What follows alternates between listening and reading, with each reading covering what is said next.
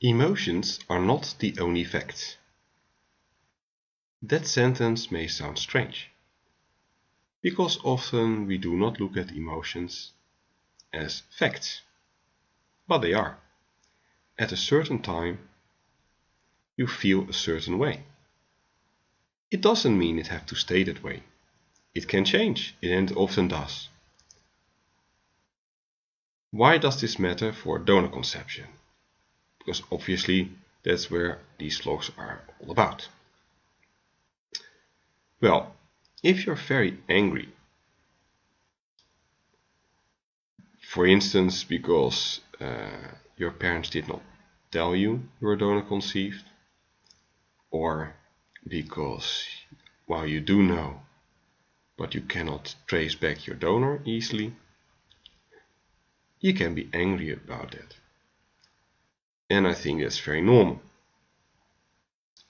However, sometimes people get so angry that they forget all the other facts. For instance, the reasons behind it. Sure, you can be angry, but it doesn't mean that you know, just because you're angry, that the intentions of your parents, of the donor, were bad. That they did not care about your feelings. These kind of things. You don't know that. Only based on that fact. So you need to know more.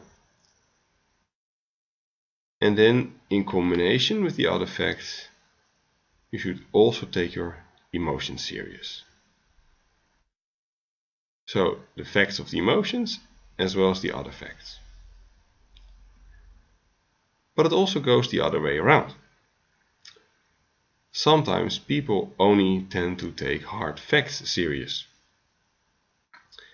And then they come up with ideas like he is only your donor, or these kind of things. And obviously that doesn't help. Because then if the donor conceived is angry, and you tell him or her that kind of stuff, you get into a kind of circle of anger, and that doesn't help you.